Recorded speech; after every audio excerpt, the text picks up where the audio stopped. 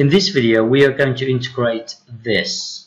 But before we do this, let's have a look at this one. So it's exactly the same, but here you've got 1, here you've got x. So this one should be easy to integrate, because you should notice that if you look at this bubble here, the derivative of the bubble would be in the form of x. So this x will later cancel out with this x here. So it should be easy to integrate, because you can use substitution.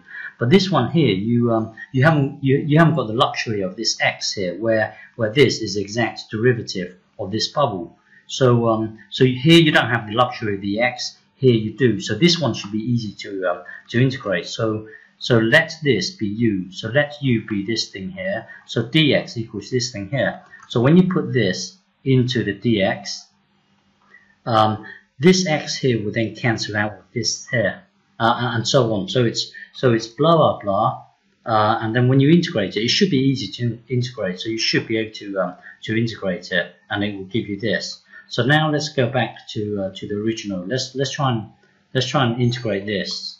So here you don't have the luxury of this x here. So this here is just a 1. So let's try and integrate this. So to integrate this, your eyes should zoom into this bit here.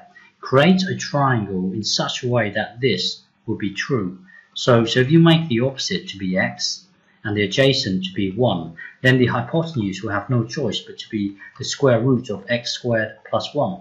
So now looking at the diagram, you can extract. Looking at the diagram, you can extract this, and you can also extract this. So let's start again. Looking at the diagram, tan would be this. So tan theta would be opposite over adjacent. So that would be x. So differentiate this. That will then give you this. And then from the diagram, you can see that you're trying to extract this x squared plus 1. But don't forget this thing here. You can visualize it as x squared plus 1 square root to the power of 3. So this thing here is the same as this. So now you can see the square root is in here.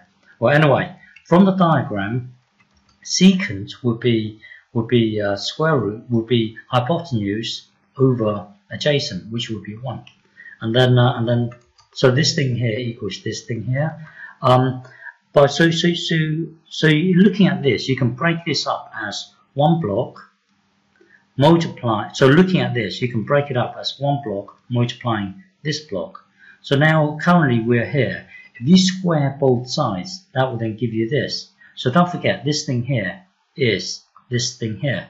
So we can put this block into here, and then we can put this block into here.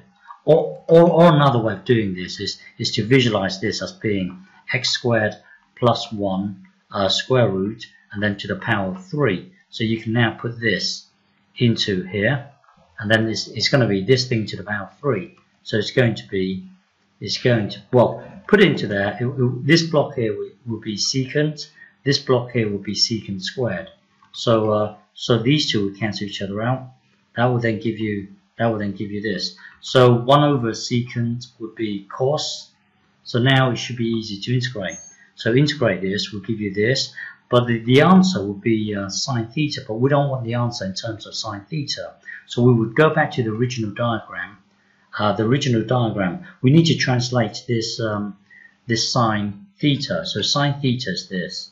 So that would be opposite over hypotenuse. That would be opposite over hypotenuse. So this would be your final answer. Okay.